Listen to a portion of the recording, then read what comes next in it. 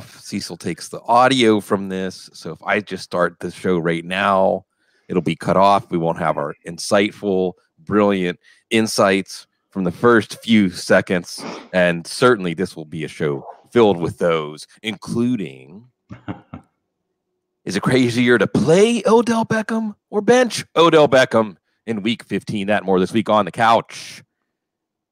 Bob Harris, you're at the mountaintop. From the mountaintop, what can you see? Is it crazy to bench your first-round pick, Odell Beckham, maybe early second-round pick? We have a thing we like to do here called divorcing the name from the numbers, right? And if you're doing that, you probably have a lot of better options. I do like the matchup this week. I think it's probably the last playable week, right? He goes to Baltimore next game, So I'm torn because the matchup is favorable. Generally speaking, though, no, it's fine to bench him. I'm probably benching him for a wide range of options, many of whom we had no idea would be options at this point, but who are, right? I mean, right. If I'm sitting here trying to decide between a Cortland Sutton or Odell Beckham, if we were having this conversation in September, we'd be laughing at me. Right. But now we're not. And that's always the question for me is what are the options? I do think, that offense has been, I liked, Mary Kay Cabot's reporting in the Plain Dealer Saturday evening, dysfunctional. The play calling has been an issue. He's been an issue. I mean, the fact that we're not talking about him having a phenomenal season, but instead we're talking about, more off field, the come get me, all that kind of stuff is an indication of what to expect with him at this point in time. He's kind of, I don't want to say he's gone full AB because he has not, but he's halfway there, right? I mean, he's as much drama as he is a production at this point. Right. Well, there's so much to tease apart there. I do think just for the rubber meets the road for fantasy, I would take something I feel like you were implying there and go farther with it and just say, if you were looking for permission to bench Odell Beckham, you have it. Yeah, you have it. I mean, with the hernia, and then the offense has been an obstacle. Right. And then, as you say, that kind of creates its own destiny where Beckham's unhappy. We hear more and more things. So, is he Antonio Brown level? No. But is the fact that this much of what's going on with him is getting to the surface where we see it, that's a bad sign. Right. And I should stipulate he's not Antonio Brown on or off the field at this point. So, no. But I mean, look, we're talking about a guy, who's probably at best a, wide receiver 3 right now. Right. And, if you gave me a choice between him and Jarvis Landry, I'd be playing Jarvis Landry every single time. Of course. Not even close. So, and that's where we're at. But I feel better when he has like a favorable matchup, or the Browns in general have a favorable matchup. But honestly, if I'm the Cleveland Browns, if I'm Freddie Kitchens, I'm handing the ball to Nick Chubb 30 times and I'm passing it to Kareem Hunt 10 more. Yes. And that offense should run through the backfield. And David Njoku, right? I mean, so I've been every week. I mean, it's it's the humorous DFS flow chart. Is Arizona playing? Is a tight end across? Right. And last week I wasn't on board with that. I'm not a Vance McDonald guy because nobody should be. But this week, am I a little bit of a David Njoku guy? Sure. He got about a third of the snaps, and it only takes one pass to make him relevant. There's a lot of stuff to tease apart here, Bob. I think you started out with divorce the name from the numbers. And I think, and that includes the ADP, how much investment, right? The investment. And also it includes the idea of paying attention and putting the most weight on the most recent data. And it can cut both ways because it's not just big names. You're trying to find a way to put them in your lineup. It's names like Darius Slayton or AJ Brown, as Perry Marson in the chat room was asking about OBJ, and we'll talk about Tyler Lockett, Brown, Slayton, Debo. These players that we didn't dream of depending on, now just going on that trailing data. And then you mentioned the Cleveland offense. I mentioned the Cleveland offense. Also, you have to be able to tell yourself a story. If you're going to stick your neck out and say a trend's going to reverse, you better tell a damn good story of why it's going to reverse at this point. There's good stories here in Cleveland. Right. On top of that, I've been thinking about this a lot recently is, we're afraid to miss out on the big game, right? I know if this is the game I bench him, I'm going to miss out on the big game. And so while you're missing out on the big game that never comes, you're missing out on AJ Brown's big game in Oakland or whoever. So, I mean, you just have to, and I mean, honestly, we could say, even just looking at this last weekend, the volatility of the NFL, the degree to which it's a week-to-week game, has never been more apparent.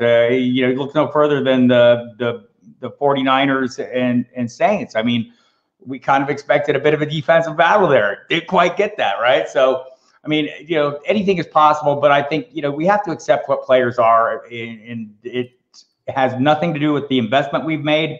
It had nothing to do with the amount of research we did in the offseason. Look, you can set yourself up for success. You make the best decisions. They don't always yield the best possible outcomes, right? That's just how it is. That's why they make the ball a funny shape, so it bounces funny ways, and weird things happen, right? So, look, we're trying to work the odds and stay ahead of that curve. But to pretend that we have the ability to predict week to week that, yes, the Saints and 49ers are going to score 8,000 points for us this week is like, I mean, we have to deal with those kind of things. And part of this, though, is divorcing the names from the numbers and the emotion from the investment, right? That's right. Part of it. Yeah. In other words, even trying to calculate those odds, we're going on such incomplete information. Look, the games become more volatile at this part in the season. We reach a cruising altitude through October, November, where the games feel like they start to fall mostly within a predictable range of outcomes after we've fixed our values of players and offenses and defenses from September. And then all of a sudden it starts to get volatile again. In December, you have teams playing for their coaches or not playing for their coaches, teams playing for playoff spots or playing for nothing, et cetera, et cetera. I have a whole heading, Bob, on this week's agenda that just says, "Is fantasy football stupid?" It's just why? Why do we embrace this idea of like the most mercurial time on the schedule is when we put the most on the line? Or it, Bob, I know you, because you sincerely, like me and others in our industry, like you care when someone on Saturday, when you sit down to answer those questions, you're really like, it hurts more to give.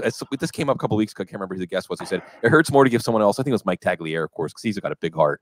It hurts more to give someone bad advice than like mess up your own lineup, You look, so I've said this all the time, and mostly as an excuse for not winning any of my leagues. But my job is not winning my leagues. My job is helping people win their leagues, and the work and effort I put into that. I had a lineup this week with Josh Jacobs and another running back that ended up being a scratch. I just didn't get back to it because I'm doing work, right? So that's part of the deal, and so and I sit here. You've sat here and watched games with me.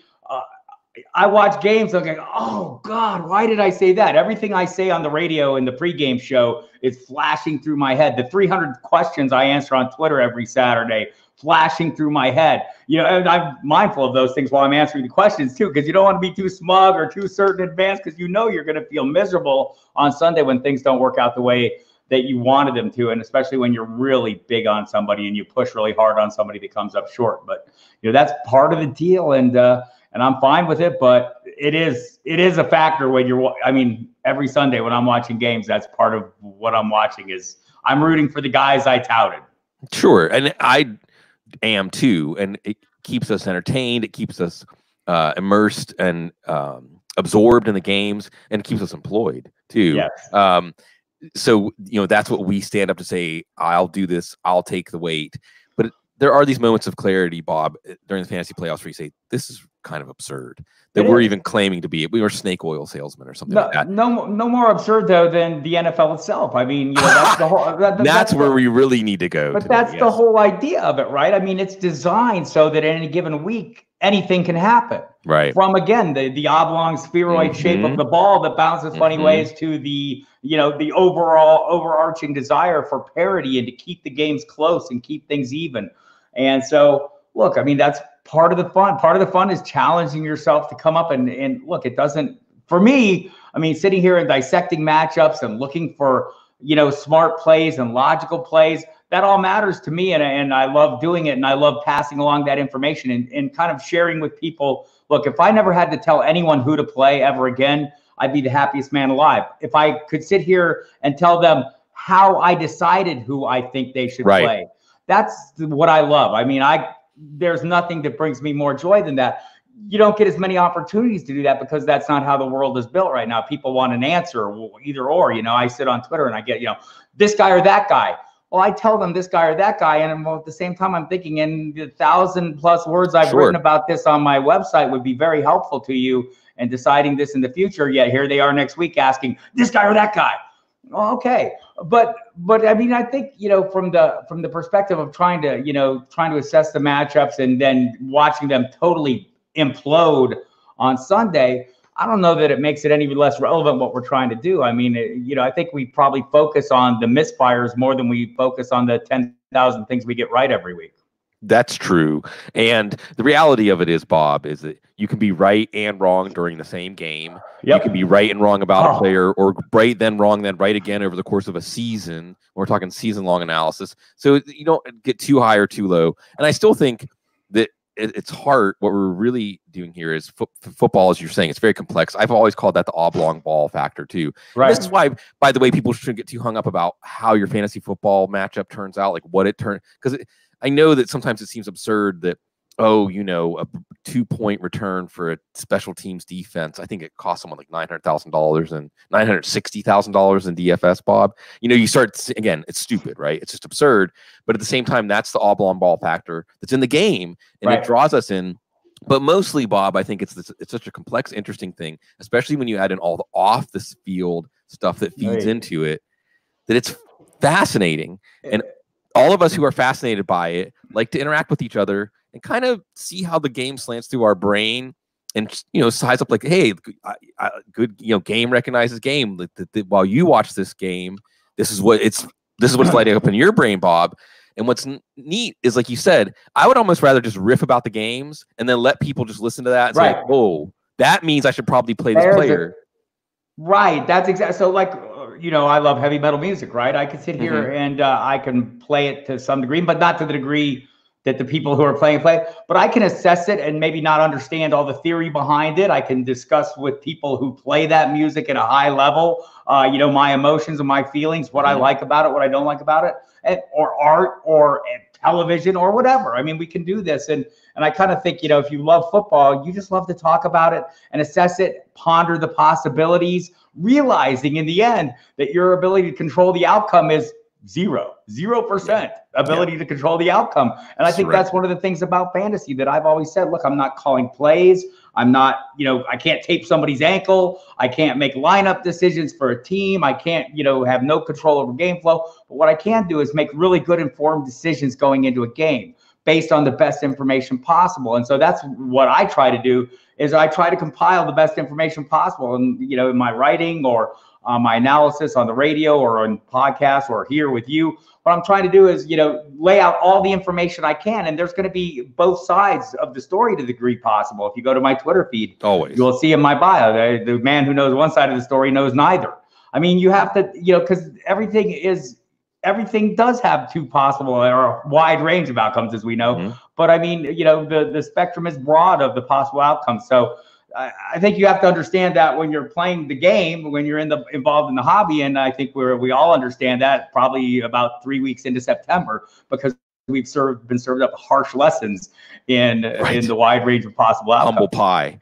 Yes, lots of humble pie. Okay, so we'll get back to some actual, like, where the rubber meets the road advice. But I do want to ask you, since you mentioned heavy metal, what player or unit or NFL thing that you get to watch every Sunday makes you feel most like that heavy metal is like the best soundtrack for it? Right now, it's the Baltimore Ravens. Yeah. Because they're doing something cutting edge, right? And so I've talked about this. I'm heavily invested in Lamar Jackson, and we may have talked about this last time I was on. But why did I invest in Lamar Jackson so heavily? I mean, you know, look, you could get him at a great price, and I did. But what was the thing that caught my attention? It was somebody saying something unusual. It was John Harbaugh, who I think it was in August at some point said, "Yeah, we think this guy's going to change the way the game is played." Why did John Harbaugh say that? Right. You know, that's not an accidental thing he just said, right? I mean, he's not. And he's not given to those kinds of statements, right? Either. And so it caught my attention.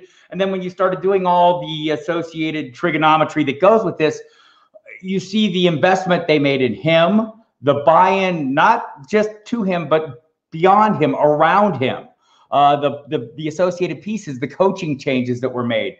And so you kind of maybe had a little hunch, wow, maybe they're going to do something a little different. Now they're doing this thing different. And when I watch them, fast music is playing in my head because everything they're doing is fast, right? On offense, especially.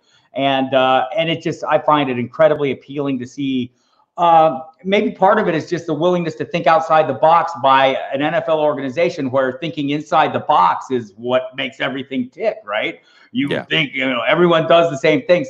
And it's one of the reasons I'm kind of optimistic for the Cardinals, who seem to be making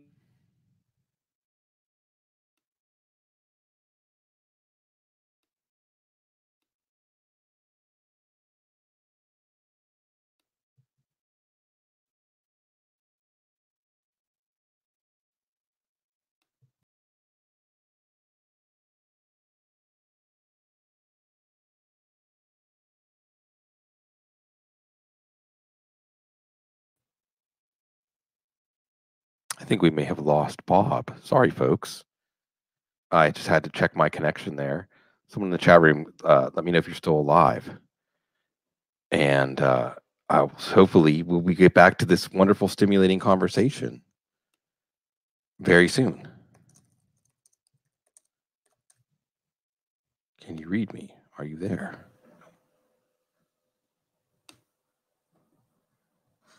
Maybe we're all gone.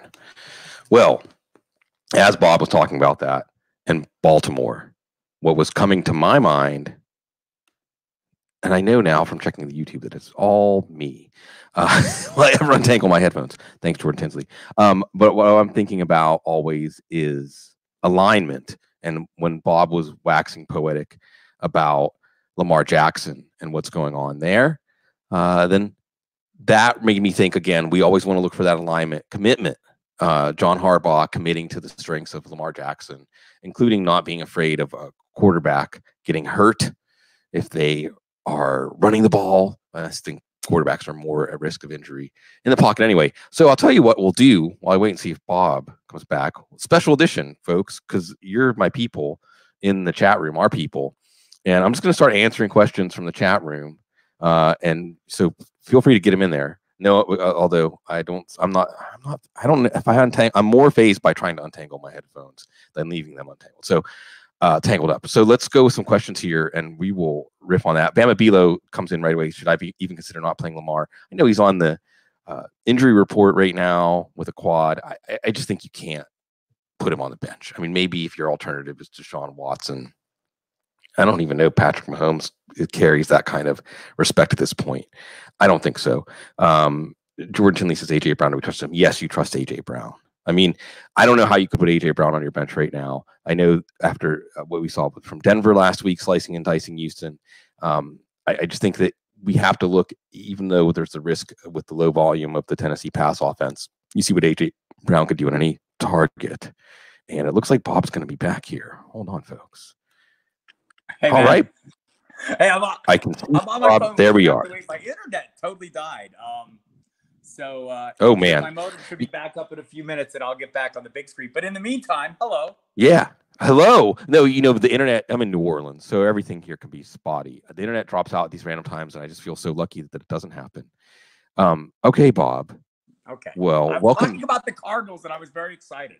Yes, and what I just followed up on from what you said is that what the Ravens achieved with Lamar Jackson is commitment and alignment. Alignment with his rare skill set and commitment to not being afraid of him getting hurt or otherwise, like you said, doing something somewhat forward thinking. Like that's the speed medal. And then I still think of Derrick Henry as like the dun dun dun dun dun dun. I think the evil force is just going to come and engulf you, and you're going to be in its He's belly. The groove metal, man. He's the Sabbath. He's the down. Well, take some of your New Orleans brethren there. Yes. Okay, let's touch on some of these hot button players. Maybe like we talked about, maybe Bob, give people permission to bench them or not. Okay. So, we have the reputation, the investment of Russell Wilson and Tyler Lockett, and not just reputation investment, but, for a good half of the year, these guys were fine in our lineups, even helping us win. They go to Carolina. That's not scary. But at the same time, it's like the touching the hot stove. Like, when are you going to stop burning yourself? I mean, if you played Tyler Lockett the last month, it hasn't been good. If you played Russell Wilson the last couple of weeks, it hasn't been good. Are you touching the stove again if you have a Seattle Seahawk? Oh, okay. Well, as I set that up, thank you, folks, for your. We'll come back as I think Bob might be getting There we are. Are you there, Bob? Can you read me? Here. So my Seattle. You're asking me to use cellular data. I am. My modem should be back up momentarily. Yeah, well, and Wilson, Lockett. What do we think about them this week against Carolina? Against Carolina, I'm okay. Look, I mean, I'm trying not to chase the matchups and get too crazy on this, and it hasn't been good. But look, we know what Russell Wilson can be. Lockett has been a little more disturbing. It's like a 3-game, slump that I think this is a run first off. Maybe I just stick with the components here that I know work, and one of them is Chris Carson, obviously, who's going to work even better. Yes, because there's less penny to cut into his workload. Look, I'm talking to someone on the Sirius show. Oh, everything's coming back on, Sig. You want to let me step back? Go ahead, Bob. You remember where you were? We were talking about Chris Carson's Sirius show. Right. Hold that thought, and I'll go ahead and answer some more questions from the chat room while you get things going. Thank you, Bob. Thank you, everybody. As we're here, and Zaria says AJ Brown over Devontae Adams. I don't know if I'd go that far. I mean, I still think that part of what happened with the Packers last week was that they just didn't really need to put the foot on the gas against Chicago and revive Mitchell Trubisky. Maybe they might. And again, there was Perry's question about OBJ, Lockett, pick up AJ Brown, Slayton or Debo, and I'm going with AJ Brown. As Perry said that. Moving down, looking at Soul Brothers question: Goff or Ryan? Probably going with Jared Goff here. Not Dallas's defense hit a low last week. Man, Mitchell Trubisky coming back to life. Matt Ryan, while he did play well last week, some of that was a total breakdown. One that I think even got called out by Jacksonville's defense, the calls. Total breakdown to Olamide Zacchaeus. And then Curtis, we also saw Calvin Ridley, part of the wide receiver Carnage. We'll talk about that later. And Bob is back. Kind of, more or less. Okay, I can see, but yes. All right. Oh. Yes, you can see this is one of those moments where, like, how would we feel like much like a limb was amputated if we really lost the internet forever? So the question I was just asking, just because we're saying connected, right? We don't need to say Soul Brother asked Goff or Ryan this week. I'm saying Jared Goff against Dallas over Matt Ryan, who just lost Calvin Ridley. Does one of those names pop out as the correct answer to you, Bob? Right. And this is the problem. When we go back to Russell Wilson, Jared Goff. We've seen the yin and yang of their performances, right, in just the last month or so.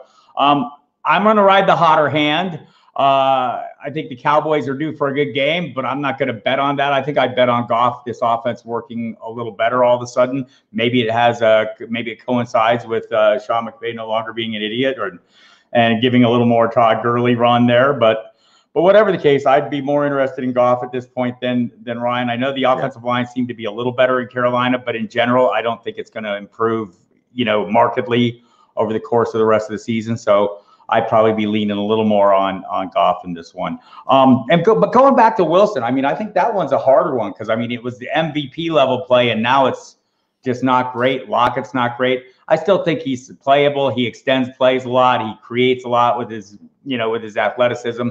I'm probably still playing him.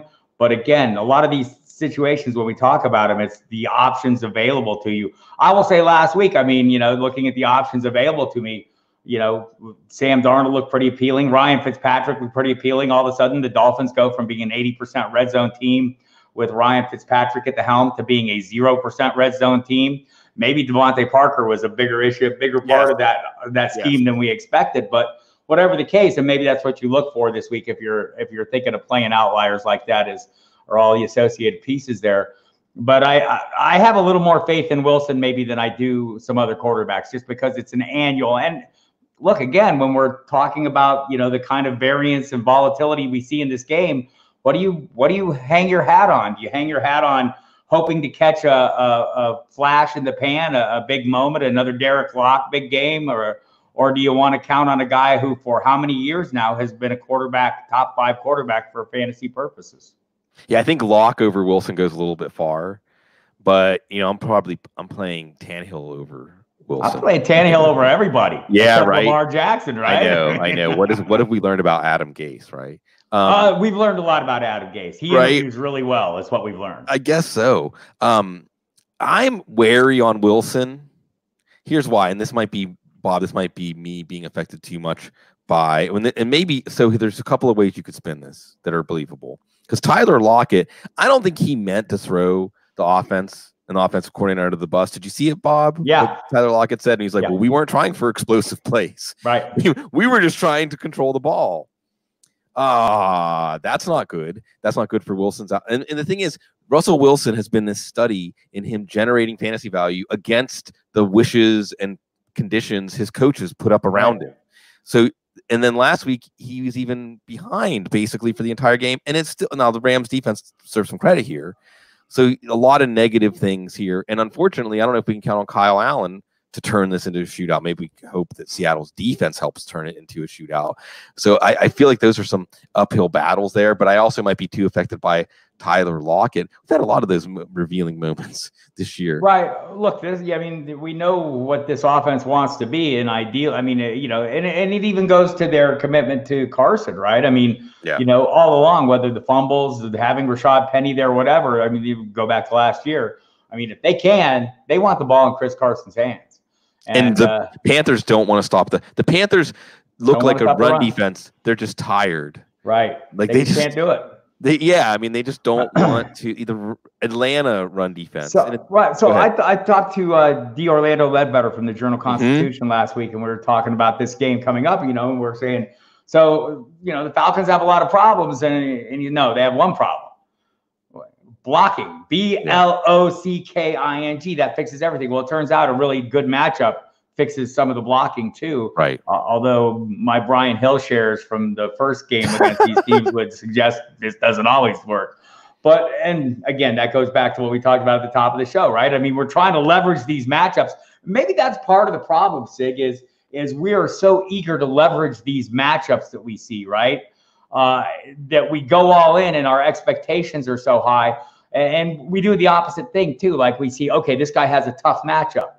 Okay, it's a tough matchup. It's not like an impenetrable matchup. It's not like an unwinnable matchup. Everyone's playing hard. Somebody might make a play like, okay, someone's going against Stephon Gilmore. Well, yeah, it's been really tough, but that doesn't mean DeAndre Hopkins still can't make a play, right? He's a really good player too. And I think we gin up in our head these, you know, these immutable things because we're looking for certainty. We're lacking nuance, Bob, because really, I think what we have is where we can aggregate these things and say tough matchup, easy matchup, and we can even say reduce it to the previous 4 weeks and say the trend going into the game is it's a tough matchup or it's an easier matchup. But what we really need to get to is that next level of nuance where we say these kinds of offenses or defenses presented problems for this player, for this unit, for this attack. These kinds of offenses, defenses, when there's a weakness, like this offense is good at exploiting this kind of weakness, but really bad if the opposite defense strength is attacking their weakness, which is this, and really understanding how those pieces fit together. I think Warren Sharp does some interesting stuff with this on formations and play calling, but it's also an aggregate level too, because we shouldn't totally ignore matchups. I do think at this time of year, I don't let a matchup talk me into playing someone I wouldn't otherwise play. That's how kind of I'll put it. But there are meaningful things you can take away from matchups, like Miami and wide receivers. I mean, you know, this week, if you want a reason to keep Darius Slayton in your lineup, I think this is one, because we saw Robbie Anderson do well, or Oakland, and A.J. Brown and how he sliced and diced them. Now, the problem is it's Jacksonville. And Bob, Jacksonville has been historically bad for the last 5 weeks. Historically bad. So I just want to toss open a general question, because I'll make it sound macabre when I'll say, you know, there's all this carnage at wide receiver. There's guys at Atlanta, Tampa, Philly, Jacksonville. I mean, those four come to mind right away that are going to get more playing time. And this is where it gets macabre, Bob, right? Because I feel like this is one of those things like post-apocalyptic, you know, you see like a dead body and you rifle through their pockets. You know what I mean? But you know what I'm saying? Like bad things happen to Calvin Ridley and DJ Chark and Mike Evans and Alshon Jeffrey. Are you seeing any opportunity here? Or are you just saying leave it alone, let the vultures pick at it? Right. We do tend to go a little Serengeti plains on some of these things. And not just the injuries and attrition, but the matchups as well. Like, you know, DeAndre Washington, against Jacksonville. I mean, it's a can't fail matchup, right? It can't fail. Well, of course it can, because anything can fail in a good time. But I do think it's, I think we've learned over the time, our evolution as fantasy players, that these aggressive moves are the things that can often win games or win seasons for us. And, maybe DeAndre Washington turns into a guy who's going to win somebody fantasy titles. How many years have we been talking about this on your pod, that some running back nobody drafted? Uh-oh. I think it just happened again. So, who? Yeah, we're good. You froze for a second. We're good. We're back. Oh, okay. But I think that's the thing. So when you see these injuries and attrition, I mean, I don't know if I want to dive into Justin Watson territory, Rashad Perriman territory. But hell, they throw the ball a hell of a lot there. I mean, and that's where I think we get, we need to start understanding how to select from a range of options. Yeah. Right? Well, and with those Tampa receivers, we're talking about, well, first of all, is Jameis Winston going to play? So that's important. But assuming he is, it's that Detroit matchup, and it's an offense that is producing 400 plus passing yards just last week, and Indy is not a pushover defense. No. So Watson and Perryman might be better to trawl into than, say, Atlanta's receivers against San Francisco. Not just counting last week's result, or even Jacksonville. Now Jacksonville has a good matchup against Oakland, but that team is just morose. You get the feeling, Bob, watching Dallas, watching Jacksonville, and I mean, this is overly simplistic, but that these teams just don't want to play for Tom Coughlin and Jason Garrett. I mean, it's I get. I mean, I don't know if it's if. Yeah, I guess I do. I don't want to. I mean, you're right. It's kind of oversimplifying, but certainly they're not inspired. And according to Jalen Ramsey, hell yeah, they don't want to play for Tom Coughlin. But yeah, I think there's something to that, and you just get to a point in the season where you don't hear the voice anymore, right? So the Joe Marones, the Pat Shermers, the Jason Garretts. I mean, you hear from the people who cover the team on a daily basis, at least in Dallas, that the players still have a lot of respect for Garrett, and don't pin the blame on him. But I think in a lot of these cases, you just don't hear the message anymore because it's not working. The things you're being told don't work out for you in the end. So you start thinking about other possibilities and you start projecting to the next season. I think we're seeing a little of that in Jacksonville. They're playing horrible. Yeah, it's something to maybe induce you to this is all coming back around to if Josh Jacobs has outplayed DeAndre Washington, right? And if Jacobs plays, then it's more makes you more willing. The potential payoff is better if Jacobs plays, because that's a whole other layer too, Bob. There's Jacobs. So if Jacobs is active, if the MRI, if they say go ahead, you can keep playing, you're in no danger of puncturing your lung or something. Are you putting Jacobs in because of that matchup? I'm gonna look at my options really carefully. They'll just numb it up, Bob. Yeah, they do. They have medicine for this. You'll be surprised to learn. And they didn't use it last week. Is telling. The fact that they're likely out of the playoff picture, essentially, for all intents and purposes, probably leads me to that. I'm hoping that this is one of those decisions you hope is made for you, right? Well, same with Connor and Juju Sunday night against Buffalo. So that's another complicating factor. Right. Give them a week. If they go off on your bench, you feel better if you advance to week 16, but you're not dipping your toe in that water. Right. And that's that again is to me the biggest problem. We're so worried about either missing out on a big game or, playing a dud or whatever that, we don't think about all the possibilities and look at all the ranges of outcomes. The quarterback situation. I mean, last week, how many people did not play Drew Brees because that was an impenetrable matchup? Yeah. Well, that's where the matchup. And that was a strange game. Sometimes watch these games for decades, Bob, and you see that it's something in the air, right? I mean, it's just the nature of the looseness and what works on offenses makes things get looser and looser. And I'm down here in New Orleans, Bob. There's just some nights, full moon. I don't know what it is, but people do things. They're like, wow, it'll be years before I do anything like that again. I'm glad that I survived it. So, but I think that you don't want to, it's matchups. So that's the thing. Drew Brees actually had positive momentum. So, but while we're riffing on this, a couple of quarterbacks you absolutely drafted to start for your fantasy team that do not have positive momentum right now. Number one, and Ben Fennell, who does fantastic stuff, showed one play that shows where Aaron Rodgers just isn't playing. He's just not making good decisions. He's playing sometimes like a bad quarterback who does the thing that makes you want to tear your. He's doing like Mitchell Trubisky stuff, with the way he's managing the decisions available to him, and it's showing up. Bob, I mean, how many times has he been a good fantasy player this year? 5, maybe. Yeah, 6? as long as the Mitchell Trubisky stuff for the last 3 weeks, I'm okay with that. But right. But so Rodgers on your bench this week, though. I mean, even maybe for somebody like Ryan Fitzpatrick, or I don't know. I think I'm not going to go. No, I think I'm not going to get. I'm not going to. So one of the things I try not to do is outsmart myself. Said the guy who benched Drew Brees more than he'd like to admit. Right. But in some cases, Ryan Fitzpatrick, Ryan Tannehill. I think you look at the level of play since he's come in. I think he's there. I think there's like 4 quarterbacks I'd start ahead of him. Right. On the regular right now. So Rodgers, I think I'm looking at the range of options, but I think also with Rodgers, you take into account the history and the supporting cast to a degree. He has Devontae Adams, I think makes it a little easier for me to play him. I think Aaron Jones, if the usage is proper, I think, and the coaching comes into play here. I think Rodgers is a little easier for me to play in a slightly tougher matchup. But honestly, I'd rather leverage the real easy matchups because he kills those. Right? Yeah, exactly. That's how it's been. And he does not have a real easy matchup. So similarly, and another negative thing here is his hand was real bruised up, not broken, but bruised up, Patrick Mahomes. And you haven't had regrets about putting Mahomes on your bench. You didn't, if you did it last week against New England because of the matchup, but it wasn't. I don't know if it was the matchup. I think that his game changed after his hand got hurt. But he's also facing a Denver team that's pretty spirited. Bob, I compared them to like a teenager on a joyride right now.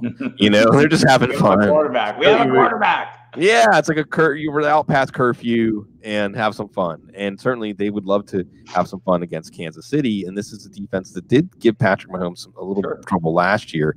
But again, are you overthinking it? Well, we could put the break point at Tannehill. Is Tannehill? I mean, he's above Mahomes. Yeah, above Mahomes this week. Pretty damn close, right? Yeah, right. So, I mean, if we look at the week-to-week scoring, it's been for the most part really good. There's been a couple lousy games. The only single-digit game was against Denver when he got hurt.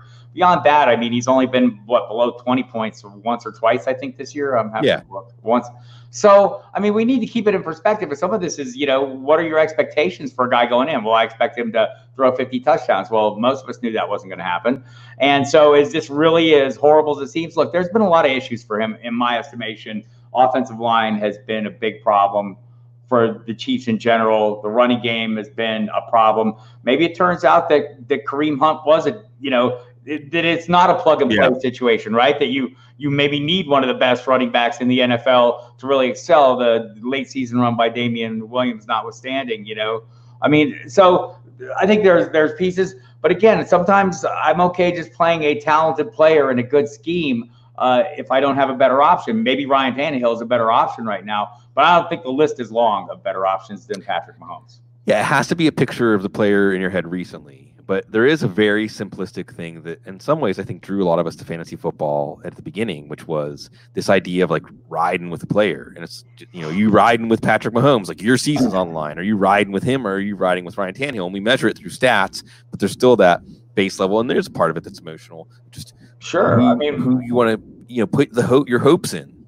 When does Ryan Tannehill turn back into Ryan Tannehill? We know that guy. He has shown us who he is. And he's just waiting to, like Mike Dempsey, my co-host on Sirius last, I said, you just think in the back of your mind, you can see his hands on the edge of the tablecloth, ready to pull it out from under you here, right? When you start having faith in him. So, but look, that's part of the fun of the game too, right? So who do you trust? Do you trust Patrick Mahomes or do you trust Ryan Tannehill? At this point, I mean, if I'm divorcing my investment and my emotions and letting go of all the baggage, I'm trusting Tannehill more. It's been higher end. It just has been. And it's been against a wide range of opponents. Maybe some of this is Arthur Smith is getting good at what he does, right? The design of his offense, if you look at the numbers for Tannehill in play action, super successful. Well, imagine that. He plays with Derrick Henry, who horrifies opposing defenses to leverage that aspect. So all the things are working right, and all the pieces aren't working just right for the Chiefs and Patrick Mahomes right now.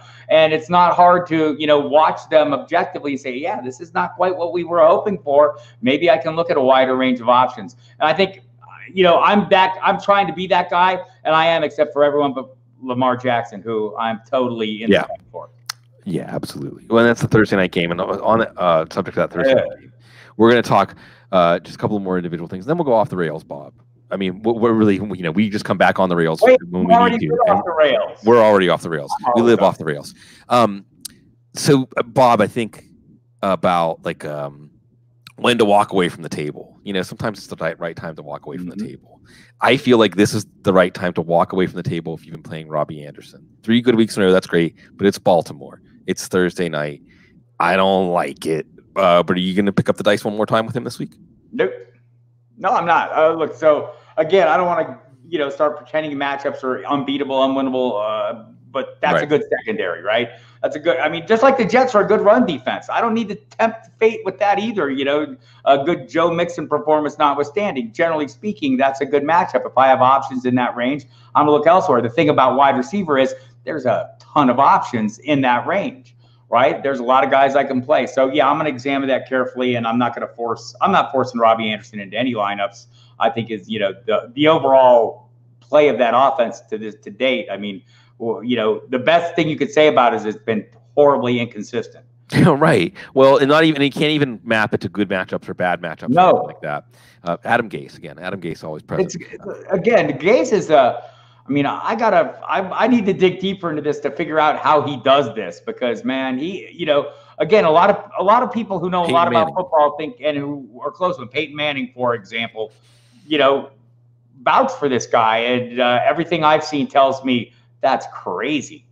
Maybe it's just that they're starstruck by Peyton Manning. Like when he picks up the phone, he's like, "Mr. Johnson, Adam Gase is upstanding." And they're just like, "Wow, Peyton Manning called me. Like, if you want to throw the ball around sometime," or I can't even do a Peyton Manning impression. The evidence we have seen, dating back to how long ago, suggests that anyone who's like vouching for him is making a bad mistake. Well, it's not a meritocracy. Like all these things, Bob, I want to file under. There's a gigantic folder. It's not even a folder. It's a file cabinet. It's a row of file cabinets, and all the heading is it's not a meritocracy. So let's go off the rails right now. So here we have a situation where like there's been he had some success once. This is like where NFL owners are like fantasy owners. They're chasing points, right? They're chasing this production when really what they should be doing. And I know it's painful, and for many of these owners, it's even more painful because they're 100 years old and they're going to die soon, and they want to win before they go, and so they're chasing this flavor of the day. I mean, think about how many people, I think Jeff Mans, my co-host on Sirius on Sunday, mentioned this on his Twitter. How many coaches got jobs because they know Sean McVay? And what is Sean McVay doing this year that's so damn smart?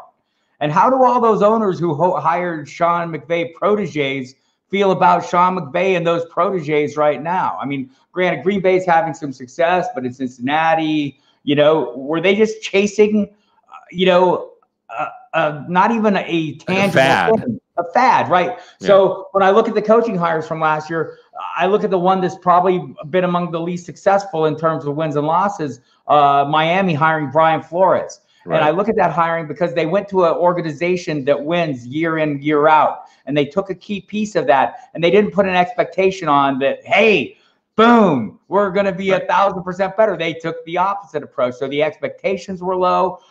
They took someone from a winning culture, and looks like to me, they've asked him to build a winning culture from scratch.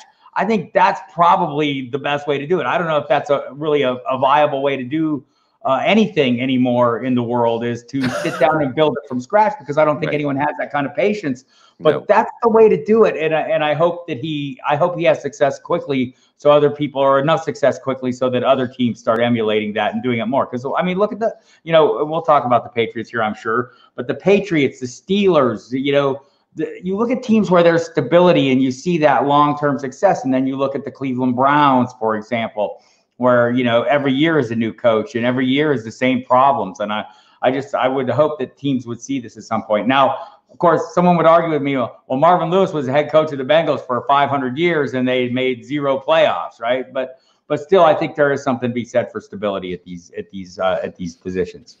Stability, continuity, the program, and like you said, it sounds like really they hired Flores for the job of a full rebuild, and not to pizzazz it up for the short term.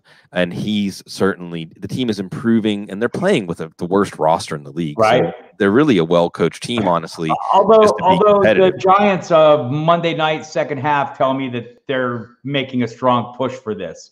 And they're much more poorly coached than the Miami Dolphins. It's true. Although I highly encourage you, Bob, if you haven't, to read Zach Rosenblatt's story about when Dave Gettleman was a driver's ed teacher in high school. Mr. G, they would call him. It's going to surprise you. It's a good one. Look it up. It'll warm your heart. Of course, Bob, because I want to start the revolution. One of the things that I think about while you say that is maybe these billionaires that own teams aren't brilliant tacticians, strategic thinkers that they're made out to be. Maybe, it's like wanting to, like, the things it takes to win business deals and things like that, and know how to rapaciously to destroy and amass wealth, aren't necessarily like sound management or like being a people person and having people skills. And that's what some of this stuff gets to, so that they do get taken in by fads, or otherwise they do get taken in by the things that fantasy owners that fail do, chasing something that wasn't even real in the first place. And it's not a meritocracy. Right. But it kind of is and isn't. I mean, David Tepper is going to find out that, stability probably would have been better for him than but maybe he knows that already, because he's a part owner of the Steelers for a long time. Maybe he has a better understanding of that. And just, when you spend $3 billion on a team, you want to put your people in. I get that too. I mean, but I just hope it's done in a good way. Well, we can say this, Bob. Arthur Blank, I think, had a big moment early in his tenure as the owner of Atlanta, where he realized that he needed to take a step back. Yeah. Steve Biscotti, the Ravens, he took a step. He learned really quickly to take a step back, right? Like, he learned, I think, maybe in the first year or two of owning that team, like, just let the people that you pick do their job and trust them. And that's important. So, it's tough though, because you and I can't even trust the guys we drafted for nothing, right, in our draft. Right. So I mean, I get the issue, but it is I think it is something that I think that is a good point. You look at some of the ownership. I know Robert Kraft is pretty prominent, but he, I don't see him making final decisions unless it's Antonio Brown. I don't see, I just think you're right. I think the good owners probably lean back a little bit. And I know this feels like I'm taking a shot at Jerry Jones. And I don't know that that's really what I'm doing. I think he's learned a lot about football, but I don't think he's learned the most important thing, which is what you just said. Yeah. And I mean, you even hear him throw his weight around sometimes. I get to make the decisions. But bad organizations with bad owners stay bad, like Cleveland, Washington. I think the Jets you have to really question right now. The Dolphins we might have questioned. We'll see. But maybe that true delegation finally happened. Okay, we talked about that. Let's just go there with the Patriots. Because I feel like I've been emotionally skewed here, Bob. I actually enjoyed the Patriots dynasty and basically saw what they were doing. I mean, it's football. There's holding on every play. If you're not cheating, it's America. It's the most American sport. If you're not cheating, you don't want to win bad enough. Going back to the billionaire point, like, the most important thing is wanting it so bad. Like, I can't even live with the idea of not having it, winning. So in some ways, when the Patriots were discovered doing this or that, or people were accusing them of this or that, I would just kind of laugh it off and say, well, every team is. The Astros and the signal stealing also has come up. That's a whole other layer, but the two stories intersect, Bob. But the Antonio Brown moment, I felt like, was the peak of the Belichick arrogance, to say, like, basically, I can manipulate events to my benefit and nobody can stop me. And that was where it turned. And some of it's my old Steelers, I mean, the Steelers have rekindled my love of the team through their defense, through them being humble, not playing down to competition, having hunger.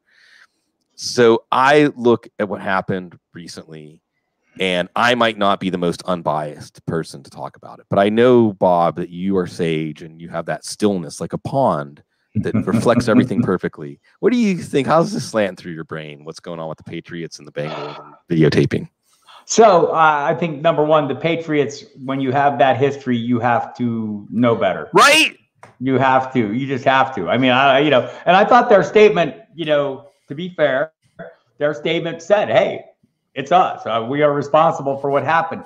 And and I mean, so what I don't like about this is going to turn into the biggest thing of the season, where there was a lot of great things in the season from Lamar It's probably Jackson. not, though. The NFL is doing a pretty good job, probably going to tamp this out by Friday. We're not even going to be talking about it. Well, we'll see. We'll see about that. We'll see if ESPN has some say in that.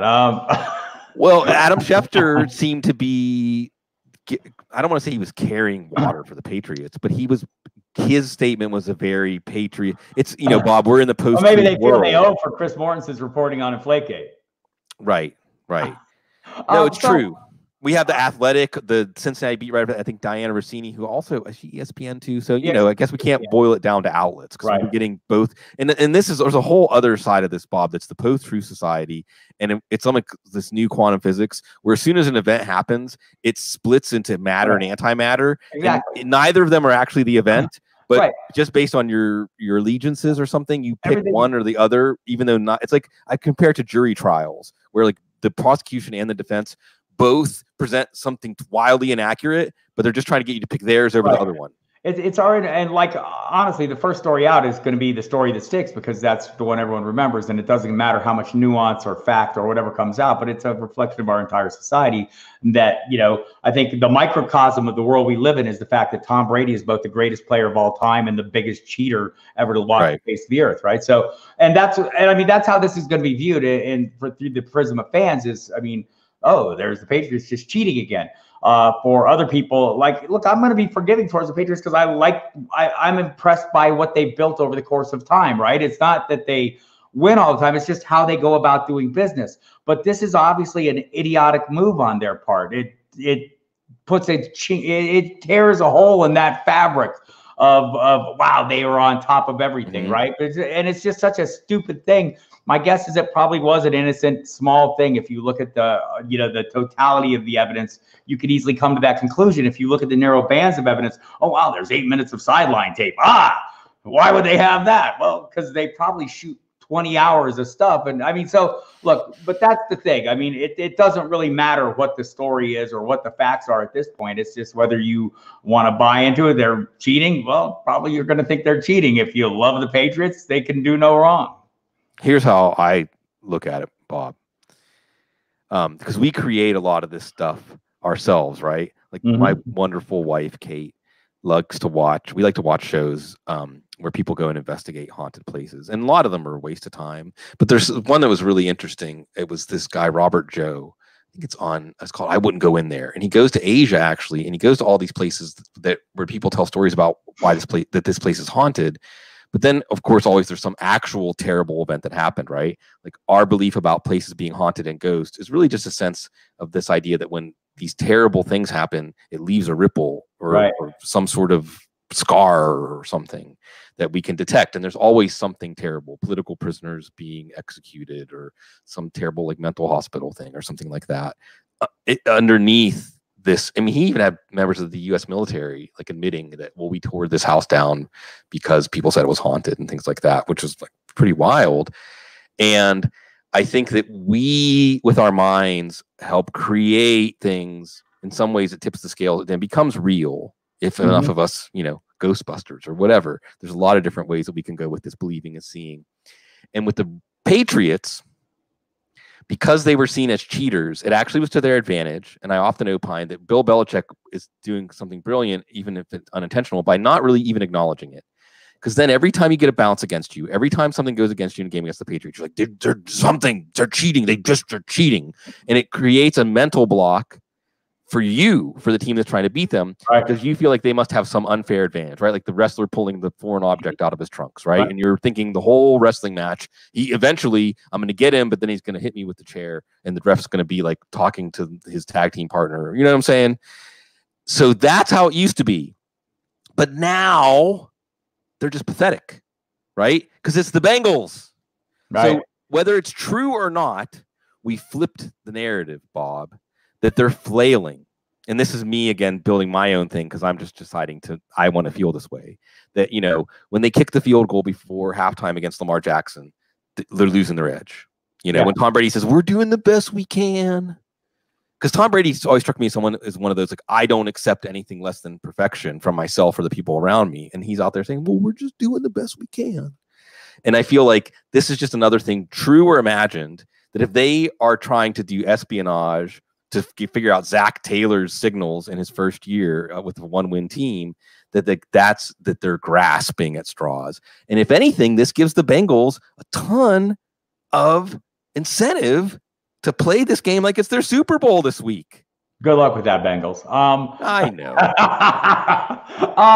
But I mean, look, there are things that, you know, we can point to that are tangible things. The lack of Rob Gronkowski, the lack of James Devlin, all adding to the inability to run the football, the injuries on the offensive line, Isaiah Wynn, etc., that have been issues all season long. That, you know, we look past because it's Brady. He's not Brady. Belichick is not Belichick. Well, there's everything is 1,000 pieces all put into a puzzle. And if you remove a few of them, the whole thing can tumble. There's a game that kids play like that, I think, or even adults play. So yeah, I get the whole, I mean, I get why people are going to glom onto this and make run with it. But I think there are more simple explanations for what's going on here if we want to pay attention to them. Yeah, and the NFL is going to accept the Patriots' explanation and try to get us just to stop talking about this. And the Patriots are going to go down at some point in the playoffs, maybe not in even the AFC Championship, and we won't be prematurely, because you said Gronk. I mean, that's the most important thing if we're going to not get into mystique. I mean, just talk about not having Rob Gronkowski. You just got a couple of minutes, like 3 minutes left, Bob. It's the holidays. The Luminarias in Old Town. I'll always remember that, Bob. I always remember that. No joke, folks out there. Luminarias in Old Town is one of the most beautiful Christmas scenes anywhere in the country, anywhere in the world. What do the holidays mean to you, Bob? Football. Nice. Yeah, that's why we're here. Right. It's why we gathered here today. I've been doing this for 26 years now, and my Thanksgivings and Christmases have been spent working for all those years. Thanks to my family and the people around me who are very understanding of my addiction to the thing I do, the football and the work that I love doing. And we kind of touched on that earlier. Look,